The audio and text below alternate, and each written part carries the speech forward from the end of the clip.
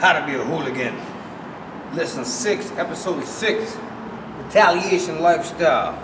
Coming at you once again, your boy, Derek Diablo, Boy D. Into Miami Firm, Miami Casuals, Red Arm in South Florida. In addition to all the other things I've been involved with throughout my life. Street lifestyle, gang lifestyle. Like and subscribe if you want to learn more. I'm the only man that's trying to commit this to knowledge, trying to commit this to any sort of study, to give you people something to go by.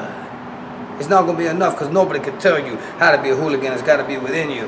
But first of all, one of the things it has to do with is a retaliation lifestyle, which is to say that all you people who ain't prepared to go through gang violence and all you people who ain't prepared to commit violence in order for your beliefs, in order for what you're into, then we don't look at you as the same as us. You're beneath us.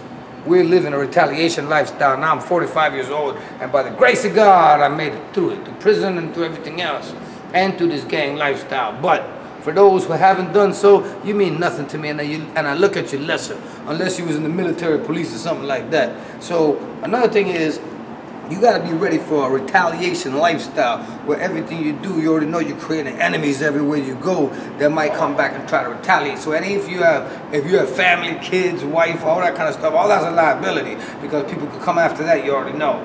So it's better to be communistic in the sense of not having all that, at least from my perspective. But if you ain't ready for a violent lifestyle, if you're a pacifist, then I don't think you got no business even thinking about this stuff. So you might as well just watch us like animals in the zoo. But with that being said, I believe in the Japanese shogunate, and I believe in a military dictatorship, and I believe in the warriors running things, because why should you pacifists, and why should you jabronis, and why should you weak people, and you non-violent people be telling us what to do? We could take you out anytime. All we got to do is organize. So if you want to be a hooligan, you want to be a casual, be ready for a gang retaliation lifestyle. Otherwise, don't even sign up.